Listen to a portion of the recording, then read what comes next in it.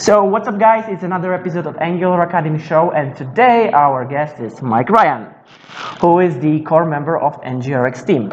Yes. So the goal of this talk, the goal of this webcast is to give you guys a little bit of insight of what NgRx is. And I think the perfect person is the core member team.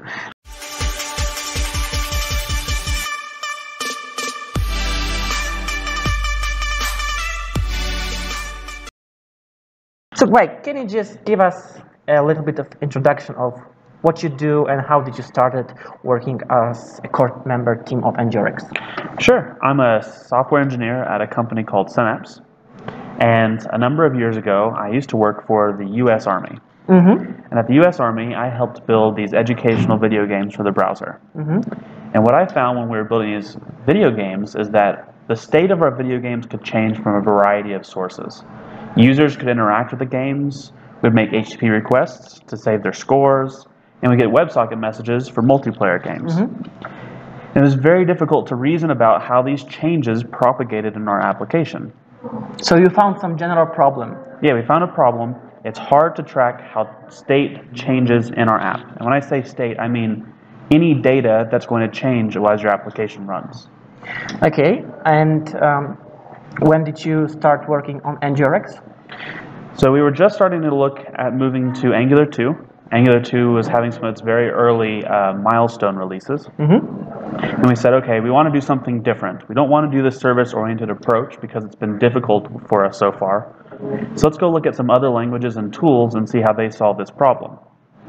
And one of the languages we looked at was a language called Elm. And Elm has this notion of a unified state management framework.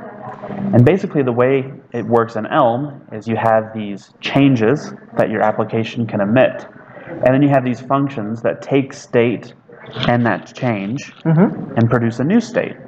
And it's all unified in the application, and every component uses the same means to make changes to state, and every component uses the same means to read state from it. Because you said a very important thing that you wanted to do something different, and you mentioned service-based approach. Yes. So can you give us a little bit of insight? What is this service-based approach? So service-based approach is what I'd say, or best describe as, the thing you learn from Tour of Heroes. That is, you write these class-based services using the injectable decorator for each entity in your application. For instance, you might have a users service and a books service, and you write different services for each of these things. And then your components inject these services to make requests, to read what the current set of books are or users, and that's a very common approach to building an Angular application. Yes, and sometimes we would go with this service-based approach, and sometimes you would rather go with something different, as it was in your case. Right. So, can you tell us, like, if I would ask a question, what is NgRx? Like, by definition, 2 sentences. How would you? Somebody comes to you, hey, I have never heard about it, and in 2 sentences or 3 sentences, like a concise definition, how would you describe it? Sure. NgRx is a global store for your application state built using pure functions and RxJS. Cool. So if we think about RxJS, I think about observables and streams. So how does it fit into the big picture? Right. So going back to that Elm-based architecture I was talking about earlier, it had this thing of changes. And we said, well, what if we took those changes that an Angular component produces and we model those as an observable? And so what we do is we take all of these different event sources in an Angular app, and we model them as observables and merge them all together to what we call a unified stream of changes.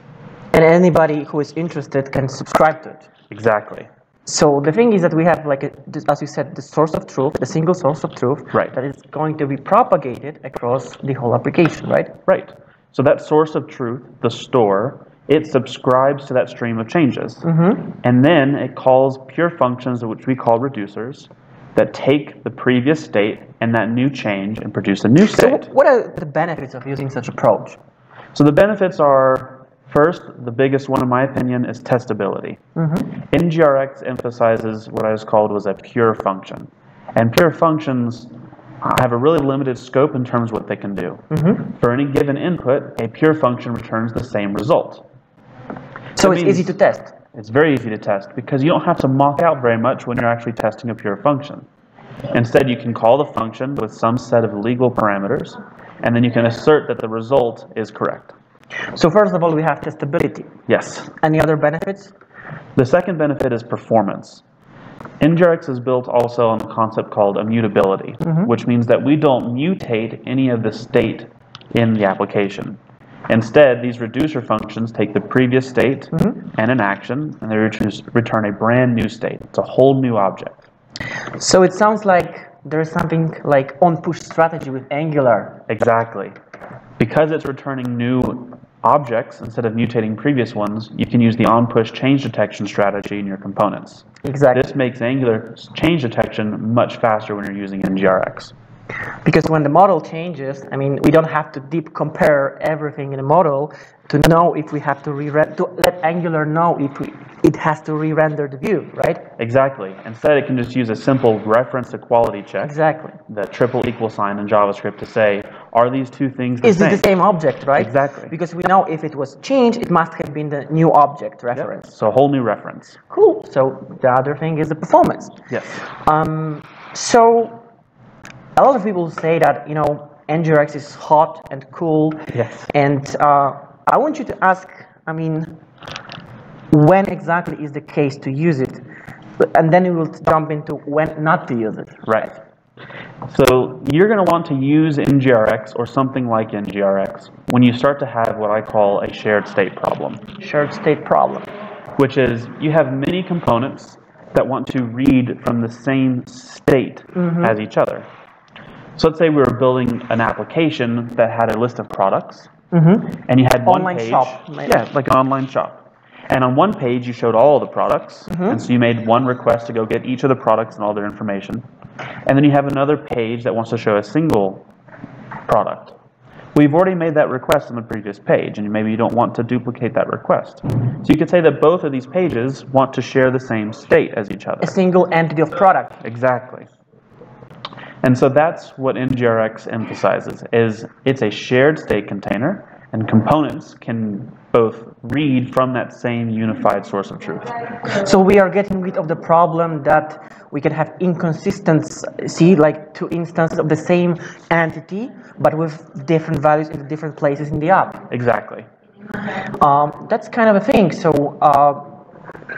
and then what we need to do, because we know it's immutable, but what we need to do when we really want to make a change. There must be a means of changing this, because when a user edits this product, we need to somehow create a new instance, right? So how do we do this? Yes.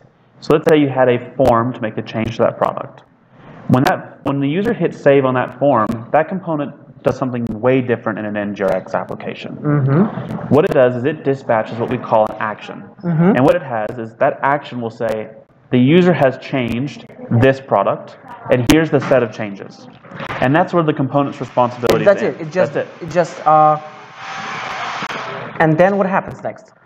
And then from there, these functions called reducers can listen for that action. It can say, oh, I see someone has changed a product, and I manage the state of all the products in the application. So let me go find that product in state and apply that change to it, returning a new state. Okay, and then the new instance would be dispatched for all the subscribers, right? Exactly. They all inject the store, which is an observable of state. And do we need to create some initial state when we create an application? Because if all the state lives in one place, is there something that we need to care about in this case? Yeah, so every reducer function manages its own slice of state. And in that reducer function, not only does it have all of the cases for how it changes state, but it can also specify an initial state. And so that initial state for our products might just be an empty list until we've actually loaded some products from the backend. For more complex states, it can specify some initial default values that change as the application runs. Okay, cool. So one of the things that come to my mind when we think about like a single source of truth as a state, can we store the state somehow, somewhere in a local storage or some database and like get it back and retrieve the application state? Yes, that's another big benefit of NgRx. it recommends that you use only plain JavaScript objects. That is, something that you can safely pass to JSON.stringify and then use JSON.parse to get it back the same thing. And because it's built on these plain JavaScript objects, that means it's easy to take that state and put it in local storage, or maybe index.db, or maybe rehydrate from Angular Universal. That's the thing. We can then rehydrate the application state. Exactly. When we would like to get it from some persistence and load to the application. Right. That's kind of cool benefits, huh? Yes. So, I must ask you this question. So, when not to use NgRx? Because you said that when you face a problem of shared state, and you have to maintain this consistency across the huge application, and you have to use those actions, but I believe there are some cases when better not to use and go with the service-based approach. Yeah, definitely. My recommendation is always for a new application, unless you really know where that application is going to go in the future, start with services. It's the simplest way to get started quickly, and you're not going to go wrong with services. You might want to consider using NgRx if you have a lot of what I call sources of change. Okay, well, how do you define a source of change? So a source of change would be a producer of actions. So in a common application that makes HTTP requests, you have two sources of change. You have the user who's interacting with the application, they're one source of change. So he can click and change something because there will be underlying logic rather than user click, for example. Exactly. The second source of change is your backend. So you're making an HTTP request, and how it responds, that's a second source of change. If you only have two sources of change, you probably aren't going to get a lot out of NgRx. Okay. But if you have, say, 3 or 4, maybe you have a WebSocket connection to your backend, or you're building a game and there's some kind of game loop with time-based changes. So that's a good rule of thumb, that you can think, okay, if I have only two sources of change, like HTTP request and user, I might not need NgRx. But if there's a WebSocket, if there is some other interaction, what kind of interaction can we have? Time, browser APIs like WebUSB and WebBluetooth, local storage, IndexDB, any of those asynchronous browser APIs, those are all going to be unique sources of change. So if you have some timers, Bluetooth API, WebSocket API, IndexDB, HTTP, user, that's when this number grows of sources that may produce a change, that may be something to consider. Let's start using NgRx. Exactly. But if you don't have, you better not overcomplicate your app, right? Right. NgRx introduces a lot of complexity to an Angular application because it's built on this concept of indirection. That is, indirection. So going back to our product example, our product page, when the user hit that save form, the component did not decide how state changed. Instead, we decoupled how state changes from the places that would cause new events to arise. And this indirection is really great. It's what gives us those benefits of testability and serializability. But it also makes the application harder to reason about. It becomes a lot more difficult in an NgRx application to trace where state's changing or how side effects get triggered. And this can be really hard to comprehend an application built this way. But there's something that there's a lot of noise about it, that I can do time travel debugging. Oh, yes. I mean, so I can trace the state changes, like looking what actions has been fired. Right. The way that store mechanism works is it's built on something called log-based development, which is you can replay how state changes in your application by reproducing the same set of actions that were dispatched. The cool benefit of this is we've built these things called the NgRx store DevTools, and it shows you this log of actions. You can click through each action in that log, and your application will magically time travel back to what it looked like. So you can do undo. You can undo, you can redo, you can download. As you are using some notepad, you type something and then you Ctrl-Z and it moves back to the previous state, and then you redo the action. Right, it's like undo for your entire Angular app. That's pretty cool. So, can we sum up what we have learned? I mean, in just a couple of sentences, that we have NgRx, which is like a store. We have actions and reducers. Right. And we need it when our application is growing into complexity in a form of shared state. We need to maintain consistency. Right. But if we are like using application with just two sources of truth, source of change to sources of change like HTTP and user, that might be not the case for NgRx. Exactly. I think you hit it right on the head. So Mike, thank you very much. That was awesome talking to you. I believe we did kind of good job here. Yeah, I think so too.